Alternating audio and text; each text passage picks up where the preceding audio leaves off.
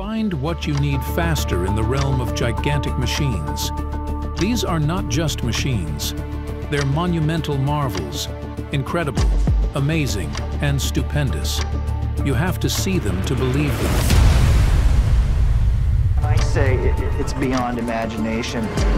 It is beyond imagination.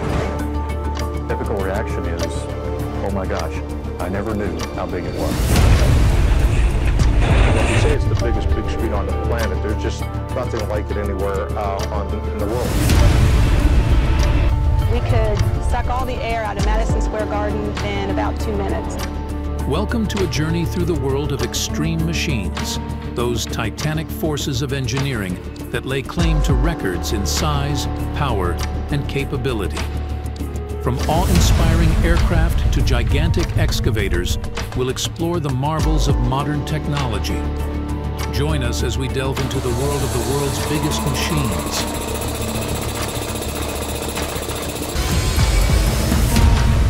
Ever since the Wright brothers' first flight, our quest to thrust more payload into the sky has been relentless.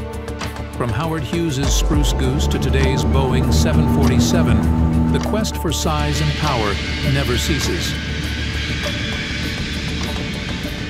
The Antonov 225, the world's largest airplane, is a marvel of aeronautics.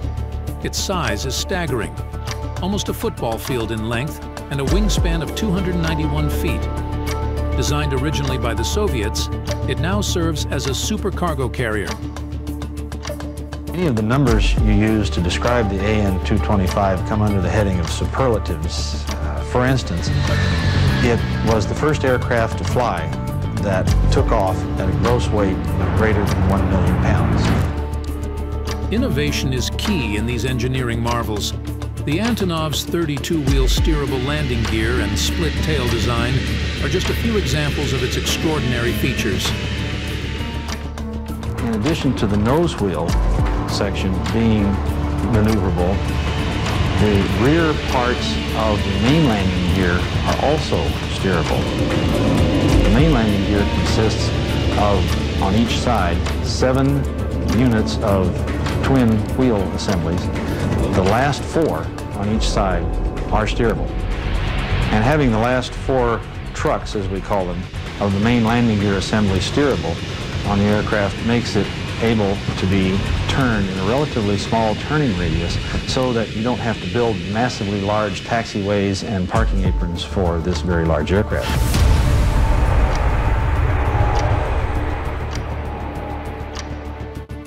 Let's shift our attention to the skies, where these giants are not just limited to carrying loads, but also breaking records in jet engine technology.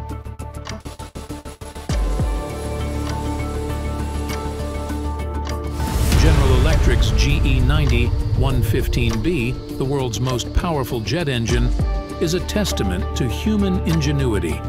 With its 128-inch diameter fan and groundbreaking design, it's reshaping the future of aviation. We've broken the world's record twice for demonstrated thrust, most recently demonstrating 127,900 pounds of thrust. That's equivalent to over 100,000 horsepower. They're pretty much awestruck. A lot of them really just are kind of silent and just, big eyes and this look on their face. It's just almost incredible to see. It's so much larger than any other engine they've ever seen before.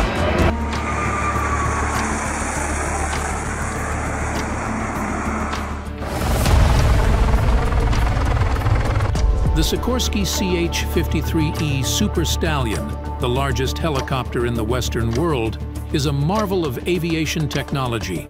With its incredible lifting capacity, it serves as a crucial asset to the United States Marines.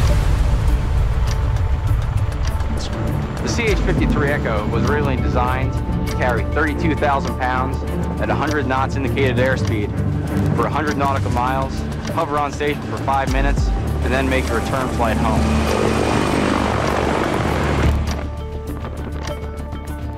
Most normal helicopters in the inventory today carry 4 or 5 main rotor blades. Ours carries 7, which helps provide that additional lift due to our size and capabilities.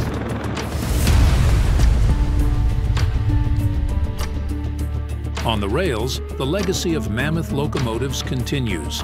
From steam-powered giants like Union Pacific's Big Boy to modern marvels like the GE AC6000, the evolution of muscle on rails is astonishing. Well, the Big Boy was 132 feet 9 inches from coupler to coupler.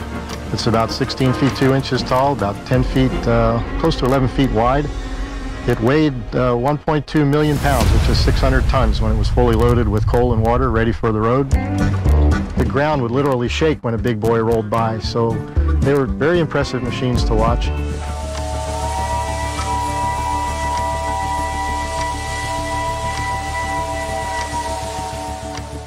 The Big Boy produced in excess of 6,000 horsepower, and this was an exceptional amount of horsepower for the time, particularly for a steam engine.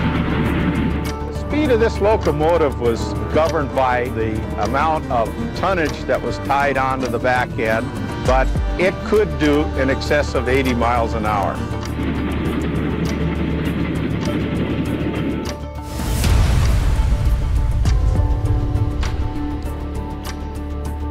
The seas, covering over 2/3 of our planet, are home to another class of titans.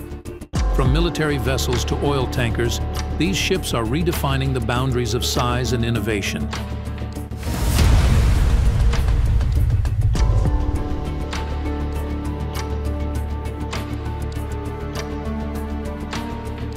Blue Marlin is indeed the largest heavy lift ship in the world by a considerable margin. She's 737 feet long overall and 206 feet wide. The hole in the side of the coal was very big and made the vessel unseaworthy.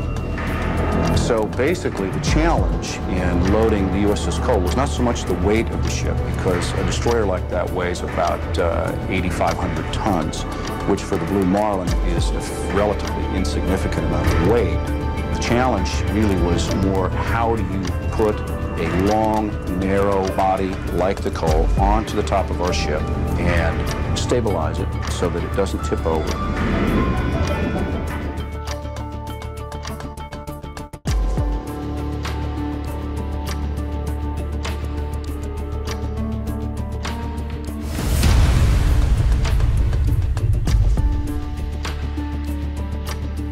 On land, the realm of earth-moving machines presents us with giants like the bucket wheel excavators and the RH-400 hydraulic shovel. Their capabilities in mining and construction are unparalleled.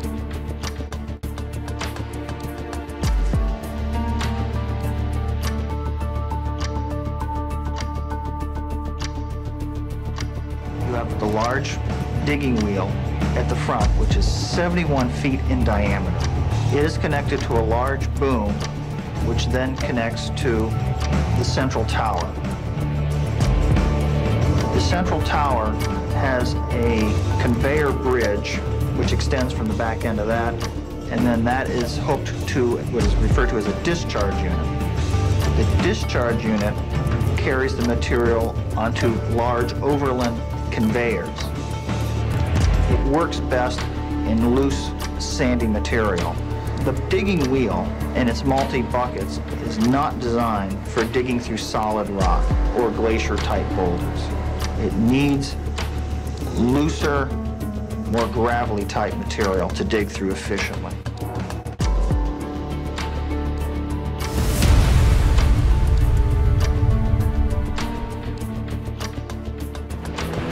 The RH-400 is the world's largest front shovel. 57 cubic yard bucket, 4,400 horsepower, 1,100 tons operating. It is simply huge. There has never been another hydraulic excavator like the RH-400.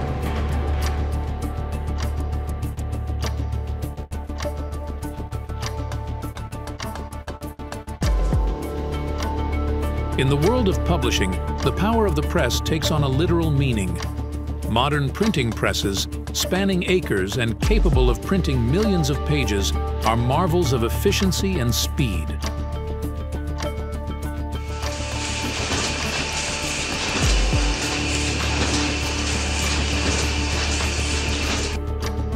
Everything on the press can be controlled from this location.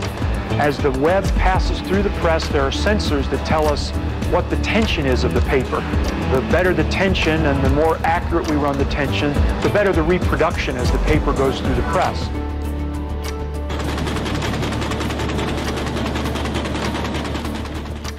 Now the gripper conveyor is like a series of hands that have fingers on it that pick up each paper individually and then take those papers to our mailroom department or our packaging department. In our packaging department, we would take those papers, we'd drop them off and put them into another in-feed conveyor where they go into a stacker where stacks of newspapers are created. We put a tie around those papers, then they get sent out to our distribution centers.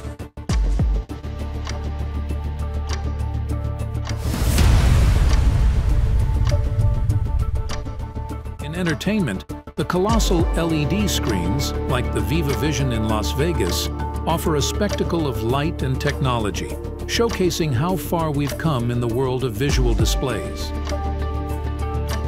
It's close to 5 football fields long. It's 1,500 feet in length. It's 90 feet up in the sky. There's over 12 million lights on the canopy.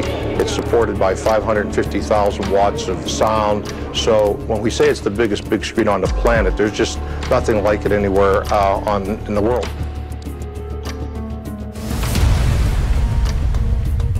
Our journey through the world of the biggest machines comes to a close, leaving us in awe of human ingenuity and the relentless pursuit of pushing boundaries. These machines are not just feats of engineering. They are symbols of our never-ending quest to reach higher, dig deeper, and go bigger. Thank you for joining us on this journey through history on the World History Channel. We hope you've enjoyed exploring the fascinating stories and events that have shaped our world. So remember to like, share, subscribe, and comment, and together, let's keep exploring the captivating stories of our world. Thank you for watching the World History Channel.